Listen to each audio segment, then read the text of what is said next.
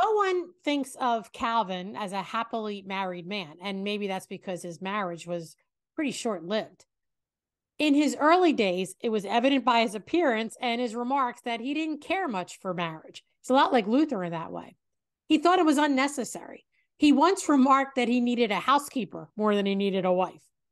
He even said once, I'm not one of those mad lovers who praise even the shortcomings of their loved ones as soon as they are completely taken up in her. I just think that's so funny. By 1540, at age 31, Calvin's duties as a pastor and reformer was too much for his health.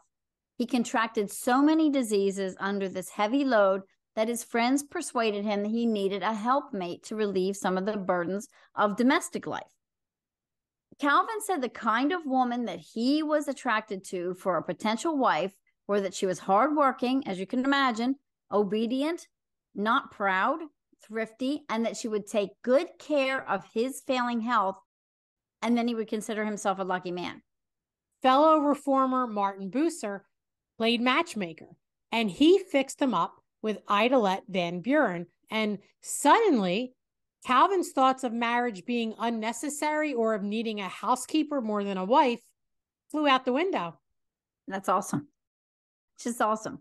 Michiel A. Vandenberg, a Reformed preacher living in the Netherlands, writes this: Calvin clearly found marriage a special experience of joy.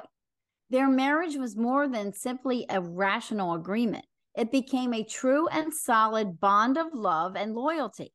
I just think that's so awesome.